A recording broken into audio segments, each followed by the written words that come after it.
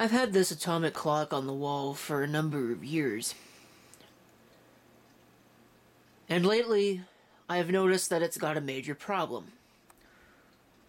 If you just look at it, you probably won't be able to tell much. Well, number one is it's in Fahrenheit, but that's not necessarily a problem because I can fix that. But no. The problem becomes apparent when you turn around and you look at the time that's displayed on all these other clocks. I don't know what it is about this thing, and it seems to happen around the time of the DST changeover. It goes to a random time, and this time at least the minute's correct, but it went back in time 2 hours, then the changeover happened, so now it's back in time 3 hours. Even though it's set to Eastern Daylight Time.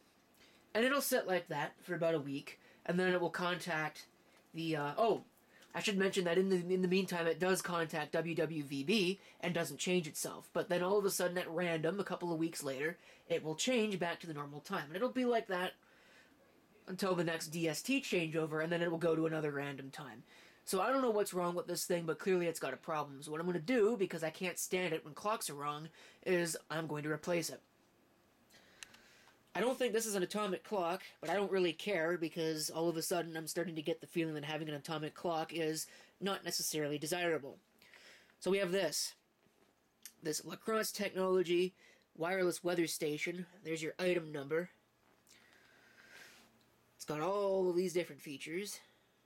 You can pause the video to read things, if you so desire. Ultimately, probably fancier than what I need. But if it keeps good time, who cares? You know? Now, I gotta preface this by saying one thing. Actually, probably more like a couple of things about this. Number one is this is not a how-to video. I'm not going to show you how to set this up. Because, quite frankly, I'm not an expert, and why would you take advice from somebody who doesn't know what the hell they're doing?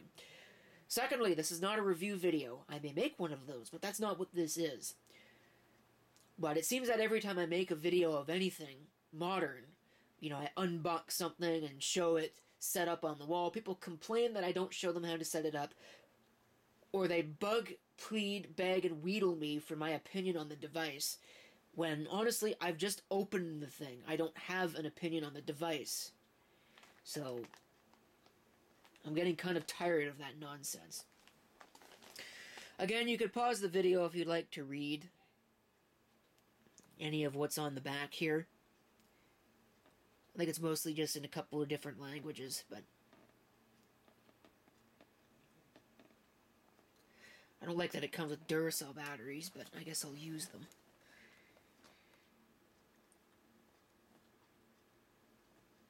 My hope is that I could put that sensor in the window, and that it may actually work.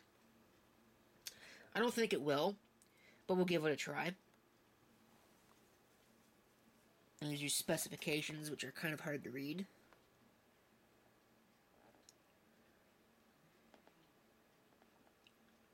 Okay, so let's open this terrible, honestly, packaging, because I hate blister packs like this. I may have to use two hands to do this. I think I'm going to just go ahead and use two hands. Okay, here's the unit. I removed the little protective thing from the front of it. Now, I was not aware that this actually required use of an AC wall wart, so I just had to go and rejig my power setup for this, although ultimately it's probably better I did, because it means that I can put the sensor for the light strip that's right there in a proper location and hopefully make it easier to use the remote with it. But I don't really like that. But for now, that's the way it's going to be. So it only uses the 3 batteries for backup, which kind of makes me curious why they needed 3, but that is the way that it is. Apparently it's got alerts as well. I'll have to figure out how that works. But the process to actually hooking this up is to first put the batteries in this, and then put the batteries in that. Well, plug it in and then put the batteries in, whatever. You do it the way that you need to do it. So that's what we'll work on. Okay, I've plugged it in. It's flashing English at me. So, oh, well, now it's doing its thing. So I guess we're going to have to set it. Which might be a little difficult. Hello. English. Beep. Let's set that on. Why not? Format 12 hour.